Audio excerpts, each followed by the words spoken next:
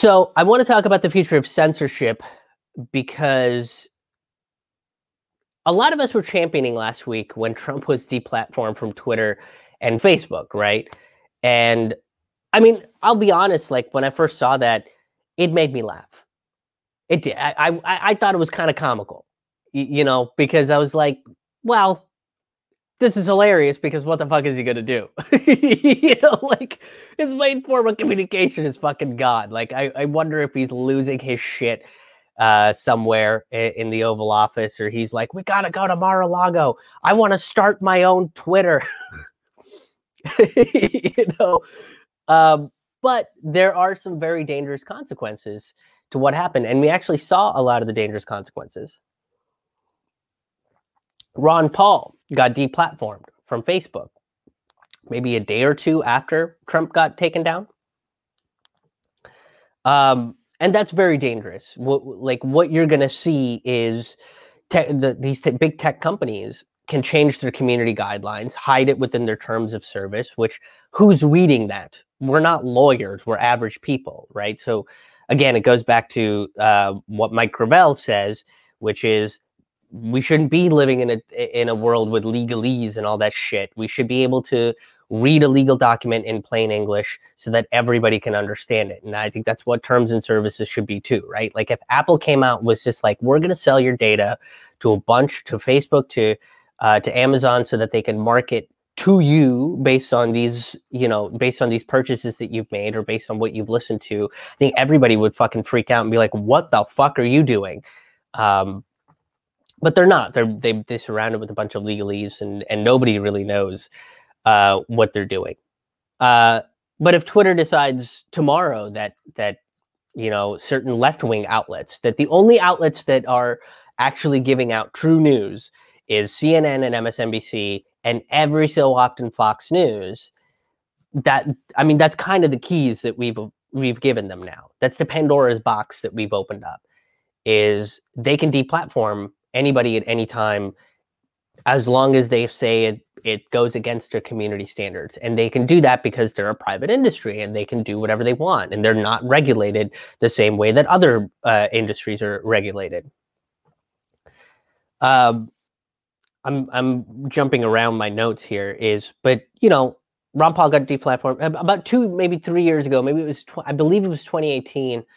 I might be wrong about this, the date specifically, but I think it was 2018, where like 800 independent news organizations were just deplatformed on Facebook and then also on Twitter within hours of each other. No warning. They didn't say anything. They just deplatformed them. And then when they tried to get a hold of somebody, they were like, oh, community guidelines. It's just community guidelines. You know, and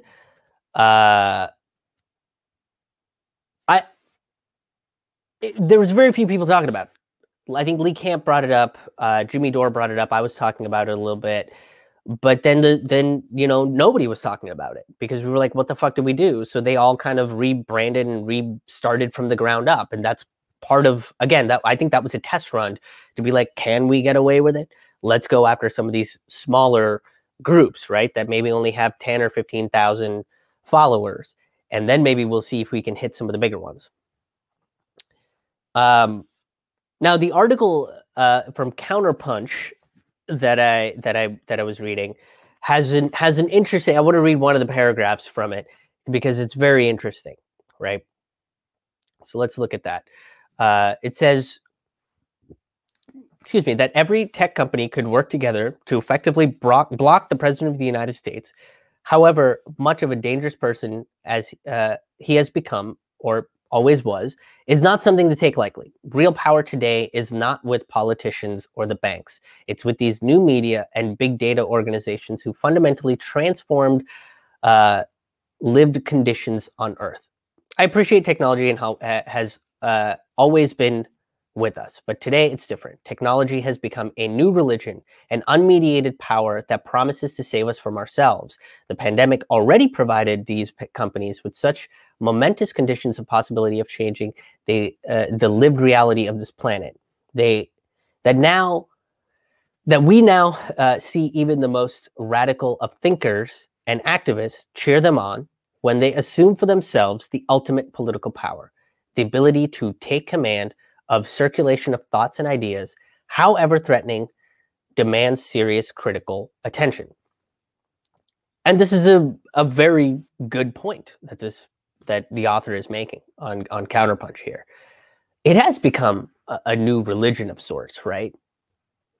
Politicians can't really go after it. Cambridge Analytica was a big deal,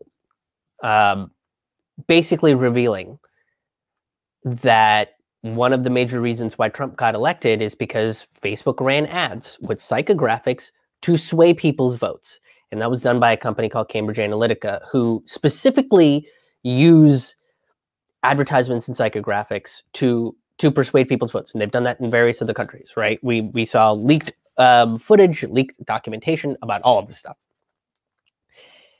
And what did Facebook get for allowing a company like Cambridge Analytica, which was paid for by a billionaire, Robert Mercer, who was funding Trump's campaign? What did we see happen to Facebook? Almost nothing. Almost fucking nothing.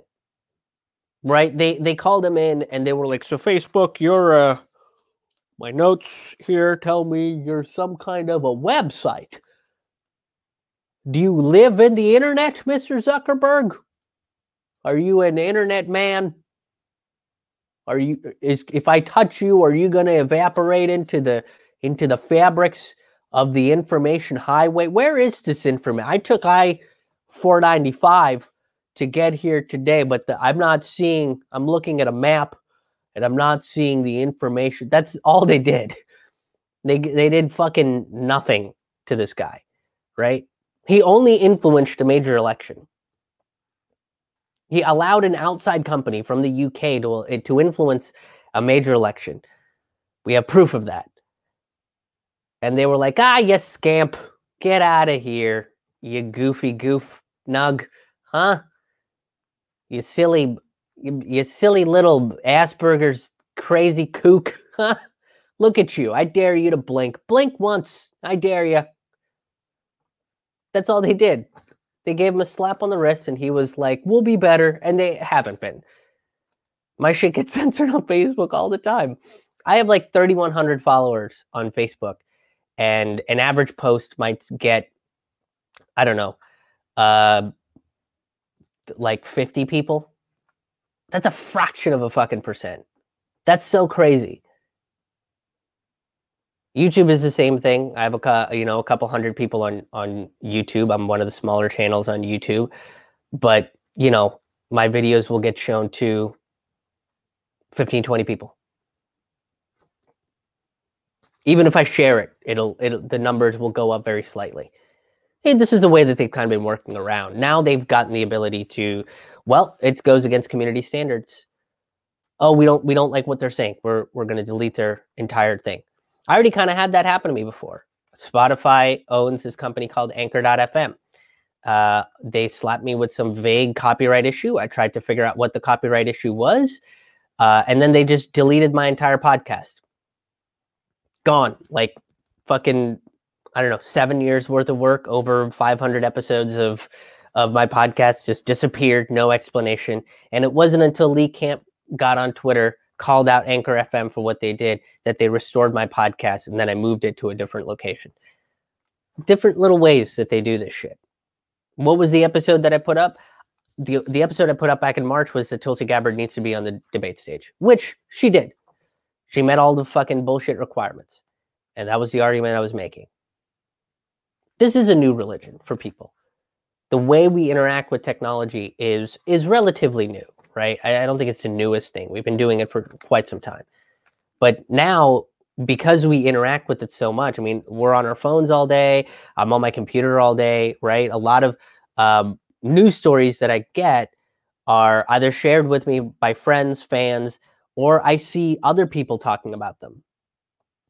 Or sometimes a lot of times too, I get them from my email list. I sign up for the email list of things like Counterpunch and Consortium News, Truth Out, that sort of stuff, right? The Intercept, and I pick up stories from there. But I mean, this is how the information travels. And tech companies get to control that information. They get to manipulate you the way that you want to. It's just like the Neera Tanden thing, right? Is how many people against Neera Tanden that don't like her, that are on the same belief system as myself, saw that post? A handful at most. What it did is it directed all the traffic to people that are Neera Tanden stands, and they were like, go attack this person. Facebook does the same thing. There was a couple months ago, I posted a video talking about how Biden is a racist, right? And a bunch of liberals came out and they launched into me about it. But that's who Facebook decided to show this post to, because if you instigate an argument on these platforms, more people stay on it. They want these things to happen. And then somebody says something and they either get reported or blocked or deplatformed. So what they're looking for is a way to get excuses. Now they don't need that excuse. Now they don't need to go around all this stuff. They can just say, oh, we think that, this organization is going to incite violence. We're going to take down this BLM activist, because that's the next step. The next step is that, protesters and activists that are actually for true change are now at risk of being deplatformed for saying that they're anti-government, that they're anti-establishment, that they don't like a political candidate, that we need to, drive change. All of these things, they'll program these keywords, organize, dissent, all of this stuff. Those might be keywords that they will look for and use that as a reason to deplatform you. It's a slippery slope of getting there. Nobody should be excited that Trump is off Twitter. It's nice because now I don't have to hear liberals talking about Trump all the time. That's like the only fucking silver lining I get from this, is that I don't have to hear liberals just talking about, oh, did you hear what Trump tweeted today? No, because Julian Assange is still in prison. Who cares? Did he say he's pardoning Assange? No? Okay. Boy, if he pardons Assange, if he would have pardoned Assange on Twitter, I wonder if Twitter would have taken him down. And I think that would have really been the glaring light to be like, oh shit, I think we've given tech companies a little too much power. Even politicians, like the article said, right? Politicians have to go through it. Trump got taken out. He's, quote unquote, the most powerful person in this country. Taken down from Twitter, right? So what's next? AOC? What if AOC gets taken down from Twitter for saying something? And you can make the argument that he incited violence, and he did, right? He incited those people to go and break into the Capitol. We all saw that. I talked about it extensively last week. But people like Neera Tanden are still on there. Neera Tanden said that we should go to Libya and take their oil. Like, she's still on Twitter. She said in terms of Syria that America is the only adult in the room, so it's okay for us to go in there and do what we want. This person is still on Twitter. How is that not? You're inciting a war. Like, you're making a justification for war. On top of that, warmongers are still on Twitter. People that voted for the Iraq war, that lied about it, that lied about Afghanistan, are still on Twitter. How are they still on Twitter? New York Times, I've witnessed New York Times have to make retractions. CNN blatantly lied about Julian Assange, still on Twitter, still on Facebook, still on all of these social media platforms. People that deny healthcare still on these social media platforms, right? And declining people's healthcare is detrimental. People are dying left and right because they're either in medical debt or can't afford to go to the hospital, can't afford to get the medications that they need. And the people that decline Medicare for all and universal health care are still on Twitter, and they're responsible for these people not being able to get their medicine, not being able to get their health care. They're still on Twitter. How have they not been deplatformed? They're inciting violence.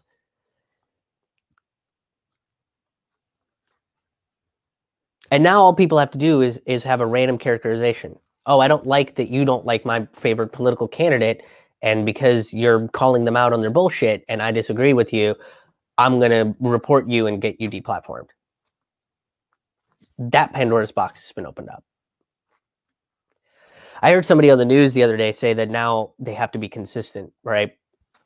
And they do, the tech companies do, theoretically and idealistically, they should be consistent on who they platform and deplatform off their website. Now, going against community standards, inciting violence, yeah, I think that goes beyond the First Amendment, right? That when you call for violence, when you say, oh, go and take down the Capitol and go attack the people that aren't going to vote for me and keep me in charge and say that this election was good to go and blah, blah, blah. Yes, I think that is not particularly protected by the First Amendment. But he was saying crazy shit about Iran. I mean, he assassinated Qasem Soleimani. You know, like, that didn't necessitate a fucking deplatforming.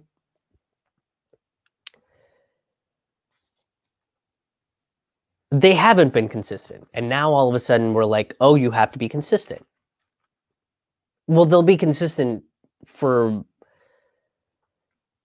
you know, what, like, they'll determine what consistent actually means. If they keep changing their terms of service and their community standards and their community guidelines, then yeah, they've determined they are staying consistent, but they're staying consistent with an evolving set of rules, and they control how the rules evolve.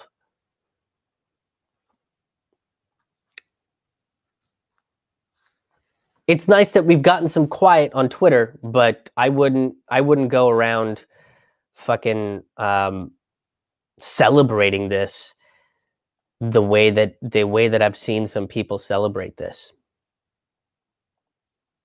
Red economics, the internet is a series of tubes. Yeah, that's primarily what a lot of old people. I have no idea why like these old fucking people were talking to Zuckerberg. You know, like, why were they in charge of interviewing this guy? I don't think they fully understand what the platform they're using is. It should have been people like us, right? To be like, yo, do you know what the fuck you did? Let me talk to you about this. Like, we at least know what the internet is. Thank you so much for checking out this video. If you enjoyed this content, please make sure that you hit the like button, hit the share button, and make sure you're subscribed to my channel, whether it's on Rockfin, YouTube, or Facebook. Especially Facebook and YouTube, they often unsubscribe people, and they censor this content. So if you want to keep up to date, make sure you're subscribed, hit that bell button so you get notifications of when I'm putting up new videos and when I am going live. I usually go live on Fridays and on Mondays. And if you want more information about a bunch of the other stuff that I do, whether it's my Forkful of Noodles podcast, the Taboo Table Talk interview podcast, or the Road Reflections live streams, make sure you go to my website, krishmohanhaha.com. It's KRISHMOHANHAHA.com. There you'll find past episodes of various shows that I do, as well as information about when I'll be performing live virtual comedy shows, the Forkful of Noodles live virtual comedy shows. The dates and tickets will be available directly on my website. But if you're also on financial stable ground, you can help contribute to the show financially by making a one-time donation or becoming a sustaining member, which gets you free tickets and bonus content. You can go to krishmohanhaha.com/donate to make any kind of financial contributions. But if you can't, it's not a necessity. Most of my stuff is available for free and for everybody to enjoy. So again, go to krishmohanhaha.com. It's KRISHMOHANHAHA, and I hope to see you at the next video.